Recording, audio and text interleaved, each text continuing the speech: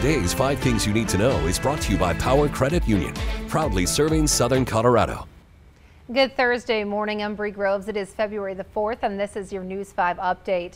The defense team in the Dante Lucas murder trial will have their chance to cross-examine the prosecution's witnesses today. And one of those witnesses says that he was in jail with Lucas and claims that Lucas told him that he'll never be convicted of Kelsey's murder because investigators will not be able to locate her body.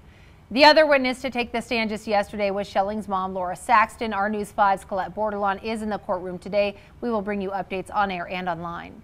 Today, there is a free COVID-19 test site opening from 9 to 4 on the southeast side of the Springs. The state is making sure that tests are available to neighborhoods where people of color are hit hard. You're going to get a phone call with your results in 48 to 72 hours, and organizers say the event is for everyone, even if you don't have symptoms and just want to be safe and get tested.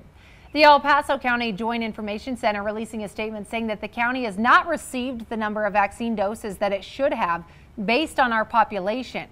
The statement says the state health department is aware of the discrepancy and working to fix it. Starting Monday, North Cheyenne Canyon Road in Colorado Springs closed from the entrance gate all the way up to Helen Hunt Falls. It'll be weekdays as crews build a temporary bypass around the bridge that needs to be replaced. The park will still be open to hikers. You can get to Helen Hunt Falls from Gold Camp Road. And now to your forecast on a Weather Alert Morning with meteorologist Sam Schreier. Well, our temperatures today, it's rough in the morning, but it will get better in the afternoon. Now we had those slick conditions early this morning, north to Denver, south from Pueblo to Trinidad.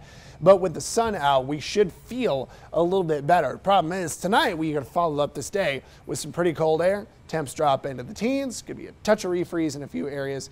And tomorrow, back into the 40s. Thank you for listening to today's 5 Things You Need to Know, sponsored by Power Credit Union.